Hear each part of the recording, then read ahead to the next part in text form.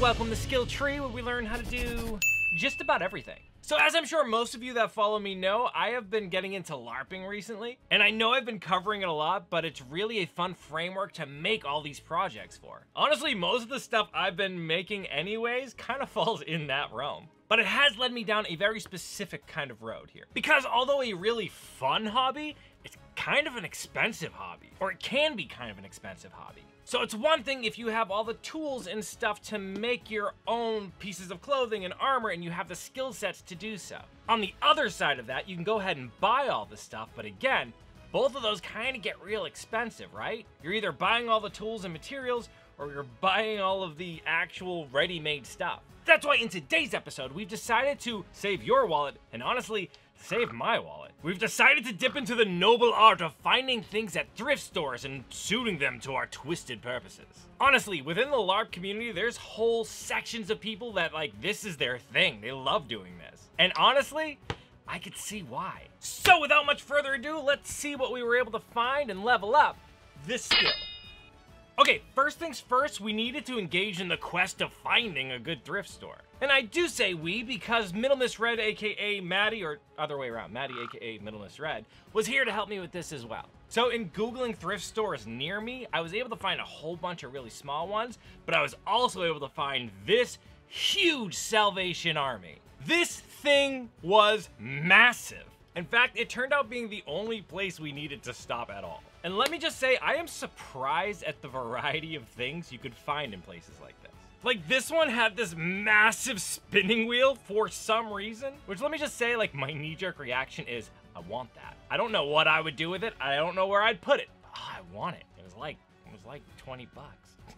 But wandering around in this space is a fun exercise all by itself because immediately you start picturing not what they are, but what all these things could be. Like looking at all these pieces of furniture, I was just trying to figure out ways to decorate our campsite and make our tent look more badass and useful. In fact, we did end up buying this little number because it was only 10 bucks. And honestly, that's a steal and it gives a nice little place to put candles and stuff in the tent, a little drawer to hide things in. I love that thing, it's great.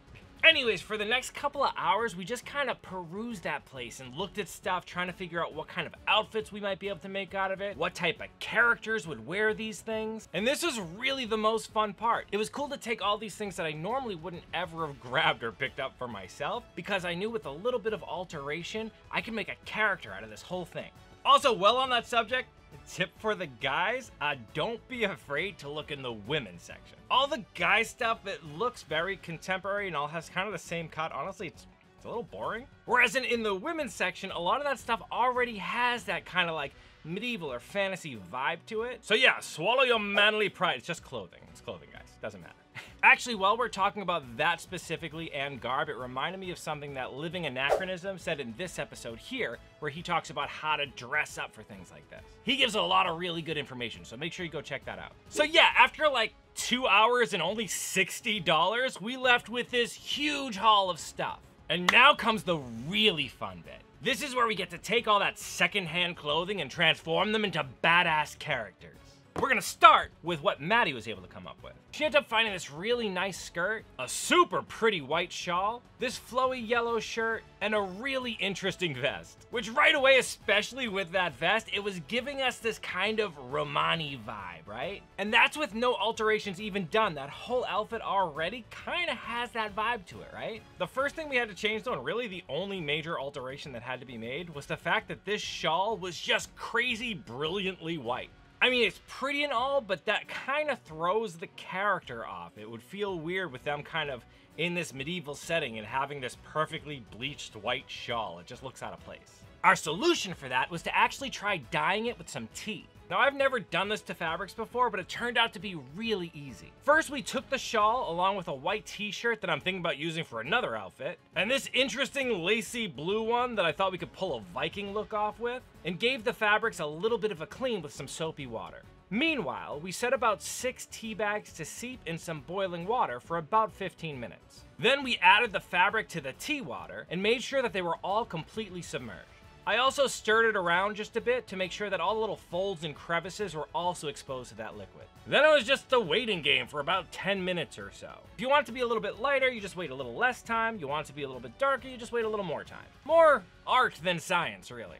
But after the time was up, it came up with this really pretty vintage kind of color. I am really kind of impressed with how good that came out. Like, it's very solid, uniform color.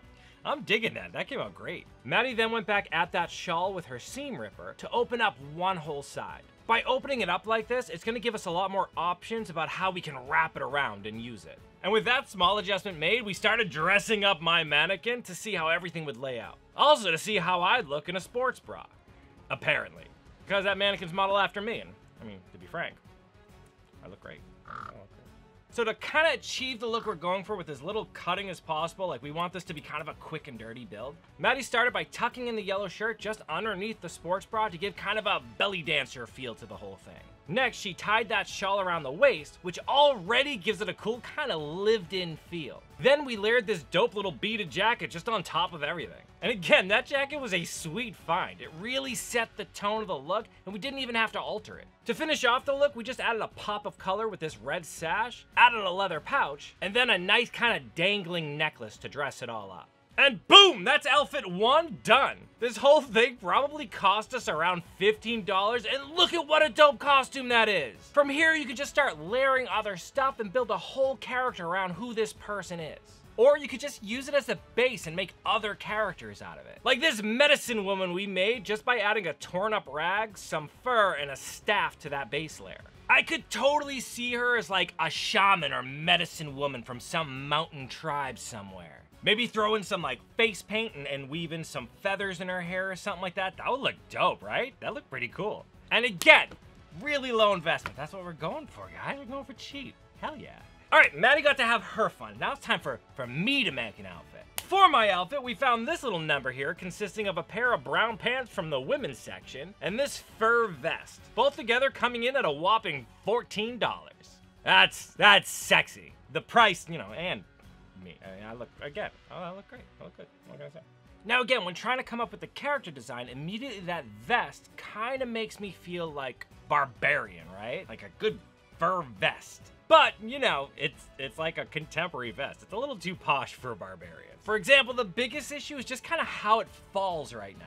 The cut and the way it's made just kind of makes it look like a style vest of some sort. It does not look kind of rustic or rugged at all. To fix this, Maddie just went ahead and started bunching up the back to give it a bit more of a rugged feel to it and then pinning it into position the way that she liked. Once happy with that, she moved over to the front and started folding down the collar and lapel area to see if some of that could stand to be altered and moved around as well. And even with just those few adjustments, this already had a way more barbarian-esque look to it. A little bit less into club, a little bit more into cave. You know what I mean? You know what I mean? You know what I mean. Before we key in on those alterations though, we really kind of wanted to make sure this was the character we wanted it to be. So to better visualize that, we started putting some other little pieces of flair on there. For this, we busted out a bunch of just leather scraps and started picking through the rattier pieces. We landed on this really nice piece of chrome tan leather that already had a good rustic look to it. With only a couple of my belts to hold everything into place, this big old scrap of leather really boosted up that barbarian feel to 11.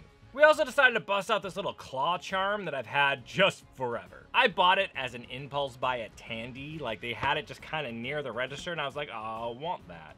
But by simply tying it to a cord of leather with some wax thread, I was able to make this really simple but adequately badass necklace. And there, with only about 10 minutes worth of work, we had a basic outline of what we wanted this character to be. Now with that structure in place and locked in that that's what we want it to be, we can actually start making alterations to this vest. For starters, we went in with the seam ripper and just started tearing out this shiny lining, because honestly, a barbarian isn't lining his furs. I mean, that's being presumptuous. That's not fair. A barbarian could want to line their furs and just look fabulous. In fact, challenge! I want to see one of you make a fabulous barbarian. Style it up. I want to see it. I'm curious now if you can do it. For my barbarian, though, having all that shiny fabric out makes a really nice neutral base for me to work with. Now, I really wanted this build to be something that anybody could feel like they could approach, so I was reticent to cut away a lot of that fabric because then you'd be left with like a ragged edge. They'd have to then fold up and finish off by sewing. I didn't want it to be that much. So instead of cutting those lapels away, we ended up just kind of folding them in and then deciding to lock them into place that way. And to do this, we simply jabbed an awl through both layers of fabric and then sent this leather cordage through. Then we put another hole diagonally from the first and fished cordage through that one as well. After doing this 2 more times, I was left with this cool kind of X pattern to hold everything into place and also give a really subtle detail to the vest. And after doing it to the other side as well, look at how good that looks. I am totally getting like a barbarian vibe. Like they're just like, yes, leather sew. So next we need to lock in how that back falls too. To do that, I just use needle and thread to tack it into the same position that the pins are holding it in. Then we reinforced it by doing the same thing we did to the front by adding leather cordage to it. Look at how dope that falls now. It looks like the scruff of some wild creature that I killed and skinned with my bare hands. Now this is only one piece of the layering, obviously. Like if you're some like beefy sort, I'm sure you can go ahead and not use like a shirt underneath. It'd be super strong barbarian. I gotta work out more for that. I got like a nipple on a rib going on here, so I don't think that would look good at all for me. But if you can pull it off, whatever, I'm not jealous. You're jealous. But this is where that old white t-shirt that I tea-stained earlier is gonna come in.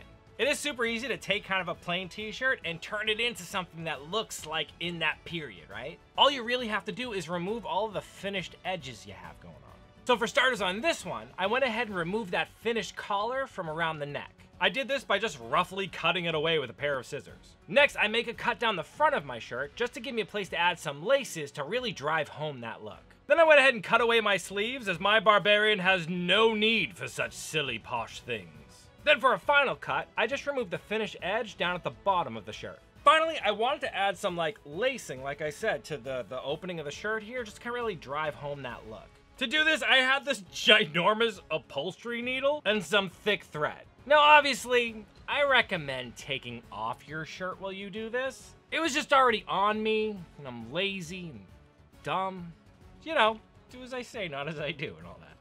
But yeah, I just simply made this kind of crisscross pattern, leaving the ends hanging to achieve this simple closure look. A quick note though, there are no grommets in here and it's just thin t-shirt material, so it really is kind of just for the look. I'm pretty sure if you tightened it down hard or you kind of pulled on them, you're just gonna rip into the shirt. But for the general feel of what we're going for, this pulls it off. It looks good. Now putting the whole costume together, look at how epic that is. And for only like, what, $15 worth of new gear? And sure, maybe you don't have leather scraps lying around to fill in those parts, but you can use literally anything your character would use. And for just a starter kind of base of a costume that took maybe an hour to do, I'm really jazzed at how that came out. And honestly, this is so much fun because they're cheap and they're easy little projects to do. And some of them require no alterations at all. It just comes down to layering. Like, look at this green jumpsuit that Maddie found. It needs nothing done to it to be the base layer for some science fiction post-apocalyptic type world. She's totally giving off Kaylee vibes from Firefly, and I am all about it. All we had to do was add some belts and tools. Maybe throw on a little makeup to make it look like grease or something, like you've been working all day. That's a really cool outfit right there. In fact, the only thing we got that didn't end up working out was this blue top we found here. So originally, I thought I could make some kind of cool Viking style tunic out of it, kind of like this one here. But turns out when things are cut specifically for women, there ends up being a lot of fabric kinda up top here. You know what? Whatever. My middle-aged wizard with a day drinking problem slays in every room she walks into, and she knows it. So yeah, although LARPing or cosplaying or honestly just getting ready for like a costume party for Halloween or whatever can be super expensive if you go to town and buy all the top of the line new stuff that's made for, you know, everybody. But it doesn't have to be. Again, for these things that are custom made and we made fit ourselves, it only cost us $60 for the entire haul, and half of that was like furniture and baskets and stuff. In clothing, we spent maybe $30, $35. And with really little alteration, we're able to layer together some really cool creative costumes. And that right there is really the key to making these things feel realistic. It's layering. Just think of what your particular character needs in the course of their day and make sure you kind of add that to it. Just get in the mind of whatever character you're trying to do and be like, okay, they're waking up in the morning, they're getting dressed. What are the things that they're gonna need and are the things that they want on themselves to present themselves the way they want to? Maybe they're a shaman who believes that if they go outside without these special charms on, they're gonna be like possessed by some sort of demon in the air. Or you're some kind of field medic who has to have all of your potions and stuff on your belt so at a moment's notice you can try to save somebody from death. All of these things are going to make this character feel more realistic and feel really lived in. And honestly, it's kind of the most exciting part about doing it. At least to me. I don't know. Tell me down in the comments section if you have like a character you love or something you want to make and how you go about it. Anyways, if you liked what you saw here today, why don't you give me some of that like it love and let me know. Also, don't forget to subscribe so you know when I release new content. In the meantime, though, keep leveling up, you. Skull, you stayed to the end screen.